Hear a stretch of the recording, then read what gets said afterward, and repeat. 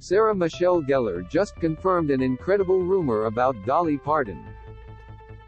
During a visit to The Tonight Show starring Jimmy Fallon while promoting her new Paramount Plus series, Wolf Pack, she revealed that the singer was a secret producer on Buffy the Vampire Slayer. Little known fact, the legend Dolly was a producer, Gellar said.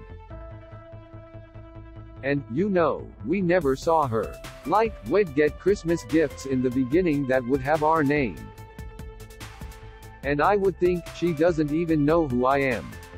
And then one day, somebody asked her about it and she complimented the show and my performance. And I was like, oh, I can die now. Dolly Parton knows who I am and thinks I am good.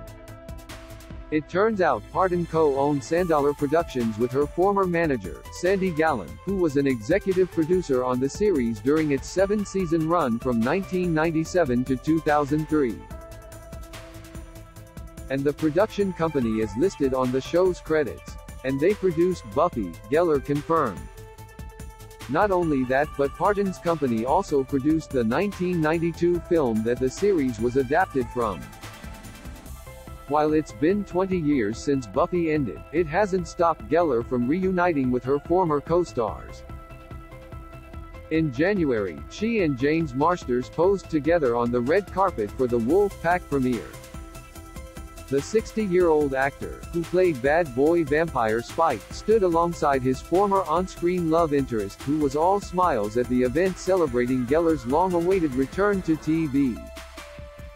As for Wolf Pack, which sees the actress playing a detective tasked with investigating the emergence of werewolves in her town, she teased to ET that not everything seen on the series should be taken at face value.